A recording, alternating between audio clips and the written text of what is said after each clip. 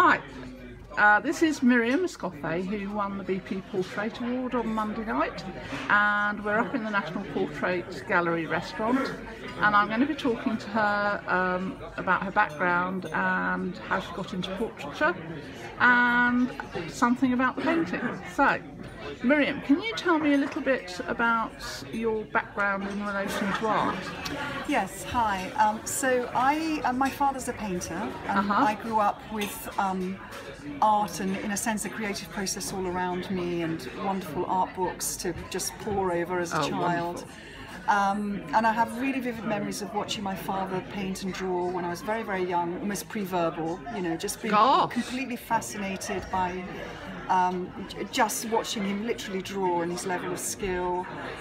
So I think the language of art is as become very absorbed, completely innate to me, and that's a real gift. So that's always been there. And then I was born in Barcelona, and we moved here when I was 12, and then I went to school, and I was one of these students that was good at everything at school, and I was doing very well at maths and physics and all this sort of subjects, which of course the school really encourages you to pursue. So it was a very last-minute decision actually to go to art school rather than follow the kind of logical academic path that you went to Brighton, is that right? I went to Brighton because at the time when I went to art school, I had a look at the general art schools, and pretty much every fine art course that I went to see, I wasn't sure whether I wanted to do painting or sculpture, one or the other, because I've always loved making as well. And but all the fine art courses I visited were just completely conceptually led, so there was no making, no drawing, no painting, none of that going on, and I found it a very sterile and depressing environment. I just knew it wasn't for me, so I decided to go to Brighton and do a skills-based 3D design course, which was great fun. I learnt a lot, and then I started painting when I left there, you know, because I was, I think probably from watching my father work, I always knew that art can be very cross-disciplinary, and sometimes it's often better when it's like that. And the interesting thing about your paintings is I've always thought they have a very sculptural sense to them. Yes. They're very 3D. They're very 3D, and I'm very obsessed with getting that sense of space in a painting. And I often construct little models or maquettes that then become part of the still life setup in a painting. So yes, the making always finds its way in there, whether it's with the spatial qualities of the work or actually with constructing elements that become part of the painting. And the interesting thing about the portrait which won the award is that one person on my Facebook page for the photograph I posted on Monday night said, "We have two paintings in one. It's a still life and a portrait." Exactly. and there's this wonderful, meticulous painting of white china, which is so difficult to do well. And just sort of completely true to life. Although it's porcelain. Yes. No. I mean, it is very much a combination of still life and the portrait. And I mean, for many years I painted. I've arrived relatively late to portraiture, so for many years I painted. That's what I wanted to say. Yes. Did it go to fine art first? Well, I painted a lot of still life paintings. I painted a lot of architecturally themed paintings. I've always loved objects, and I've always loved, again, the three-dimensional quality of things, the texture, the sense of space that you get in still life. I mean, still life is really an exercise in object and space, which is wonderful. Best training for any artist, by the way. Always do still life. And so I arrived at portraiture having spent many years exploring all these different genres of painting. It's interesting. A lot of portrait artists also paint still life. Have you noticed? Yes. I've always thought it along the lines of they use still life as a sort of limbering up exercise. Of it gets you into, and you're not having to paint the subject yet again if you're stuck. The thing about painting the human figure is that it's so loaded. And that can be quite crippling for artists. And I think if you've had a go at other subject matter, and in a sense learnt your trade that way, then it can free you up to actually get more engaged with the idea side of the portrait, rather than to be really, really worried about whether you're getting things right all the time. Because in a sense, you know you can do it. You're just painting a different thing that is more emotionally loaded for us as people. So my first portrait was actually a portrait of my father that I painted in 2007. Only 2007? 2007, so I've only really been doing portraiture. 2007 starts portraits, 2018 I know. And as somebody mentioned this evening, which I hadn't thought of really, how it's a lovely bookend. First portrait of my father, which actually got into the BP Portrait Award, so that was my first entry. Oh right, because you were what, 2007, 9, 10, 12, weren't you? Well done. You remember it better than I do.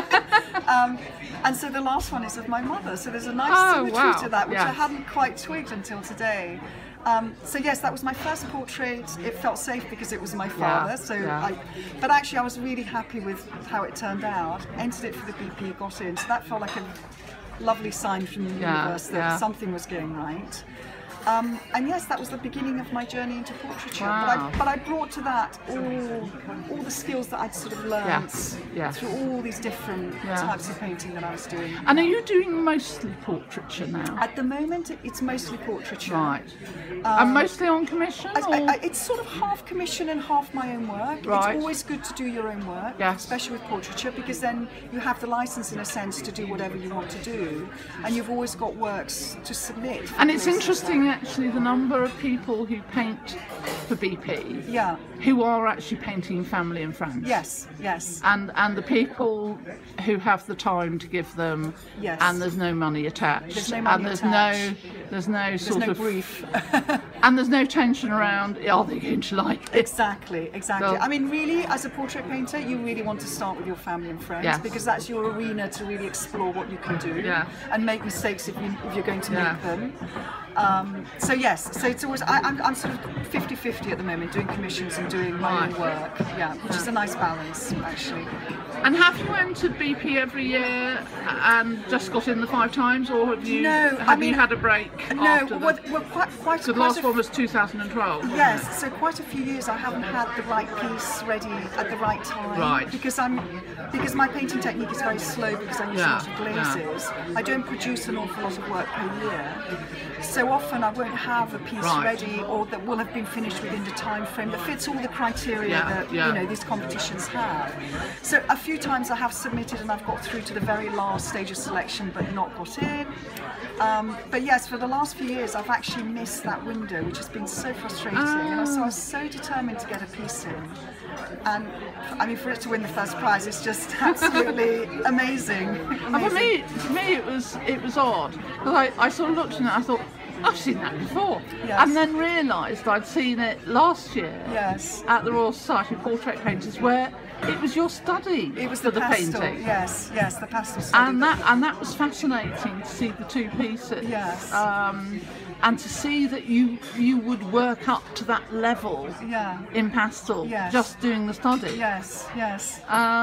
So tell me about your process for approaching a portrait. Yes, I mean, so the particular process for this portrait was that I started with a pastel study, because I've recently just sort of wanting to do more pastel drawings, which I love. I love pastel as a medium.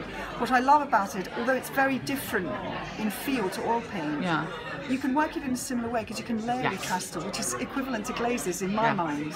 So that's what I love, and that's what I'm trying to explore. So I've come to pastels again relatively recently, and now I'm really trying to produce drawings more in the lead up to a painting, because I think it gives you a bigger arena to explore ideas, which and really you can work things out. You can work things out, and I love that step. For me, that's the favourite stage. Because I went back and looked at the pastel, and I noticed you've got the grid drawn out on the table to keep the perspective right, and everything. And I thought, clever. But I love all of that. I love working out composition. I mean, my the paintings that I look at endlessly, time and time again, is the Renaissance period, early Renaissance period, particularly when there was that invention of perspective and that construction of space, married with these kind of religious themes that bring a hyper-realism for their time into the work. But also very mystical element, because you have this sort of rational side and this mystical side. And that was the other interesting contrast between the study and the portraits, which as well. Yes. Where everything in the pastel study is static. Yes. And in the oil painting, we have this angel levitating Yes. or something. Yes. And the dish has moved. Yes. But left a trace. Yes. And I wanted to understand what that was all about. So that's an idea that literally evolved from the pastel to the oil paint. Yeah.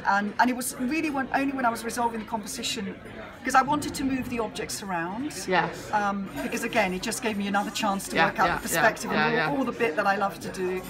And then I suddenly got this idea, actually, because you know, the idea for the painting is that although it's very much a portrait of my mother, I really wanted to also convey this idea of the universality of the mother idea, and the fact that for most of us, the mother figure is the emotional core, the pivotal core of our emotional life, because it's the person that has always been there for us. So I wanted to have a very much the centre of the universe in the pictorial language of the painting. So all the perspective is leading into to the her. centre. And then to re-emphasise that, I wanted to introduce this element of time. It's almost like time is moving around her, so she really is the still point. And she is. And when I met her on Monday, I know, she is her painting. She is her painting, yes, yeah. I mean, she's the most grounded, Yes. calm person you could ever hope to meet. And so that was, but I also wanted to make it quite vague, because I personally quite like paintings that have a sense of mystery about them, that you can't quite work out. It's something that just keeps you slightly obsessed and engaged with what. And it also means. And you don't see it to start with. No. So many people miss it. It creeps up on you. And I sat there going, what is that about? And then it means that you can then project your own idea. So in fact, for me, what's been interesting is getting other people's takes on. So somebody, I mean, really lovely thing. Somebody said to me, he studies theology, and he said it's like the intervention of the Holy Spirit into the painting, which was a wonderful take on it. That's not what somebody said it's the kind of magical reverberation of the angel coming alive, almost like it's moving, which is I got a sense of my idea of it. But again, it's very interesting to get other people's take on what that means, you know. Actually, I think it's worked more successfully than I imagined, that idea, because I really didn't know whether people were going to respond to that or not. So it's something I want to develop further with other painters, because I think also when you paint very realistically, like I do, sometimes people can get very stuck on that when they view the painting. And by realistically, can I just say that when I got the digital image from the National Portrait Gallery, and I always blow them up so I can look at them really closely, and you can actually, Miriam has painted the weave in the linen. And you can actually see it quite clearly in the digital photographs, although it's maybe a little less obvious in reality, but she has in fact painted the weave in the linen. So I think, which I love to do, because I love that seduction, that optical seduction that happens in a painting. But at the same time, people can get stuck on that. People can get stuck on, oh my God, look at the tablecloth, isn't it? And I wanted to add another dimension to the painting that took people away from that and engaged them more with actually what is the And the fact she's looking out, for me, made it more, what's going on? Because and also the title of the painting, which came to me literally just out of. Again, that has an ambiguity to it, which I like, because the angel, obviously the angel at my table is my mother. She's the angel at my table. But the angel could be the angel at her table. And also the fact that she's engaging with something outside. It could be that there's an angel present. So I wanted it to have a sort of ambiguous meaning. I think you ought to paint groups, because there are very few people who can cope with the putting together the composition and the perspective of people, you know, where it's a group of people. And I keep banging on about we don't see enough group paintings in BP, but I think your skills mean you would be a natural for it. Well, thank you for the suggestion. There's a challenge. That's a challenge. Okay. So tell me, what are you going to do with this enormous sum of money? I'm going to probably treat myself to a new bathroom, which I've been trying to do for ages. No, but actually it will just help me. It buys me a window of time when I can absolutely just work on my own ideas, which is fantastic. And of course the prize money is incredibly generous, as we know. It's a very generous prize money. But I think just just winning the first prize, just what that does to And me then as an you're going, artist. and then of course you're going to have a painting Yeah. in the gallery And itself that's when the they best- ask you to do a commission. That's the best prize of all, to be commissioned to paint a portrait that's Yes. going to be part of the permanent collection. It doesn't get better than that, frankly, for an artist. So, yeah, it's all... And a few of them have done more than one. Yes, I know. yeah. So no, it's the whole thing feels completely amazing. Yeah. Oh, right. Thank you very much, Miriam. It's been a welcome. delight talking to you, and thank you very much for talking about your process. It's been really, really interesting. Thank you very much. Thank you. Thank you.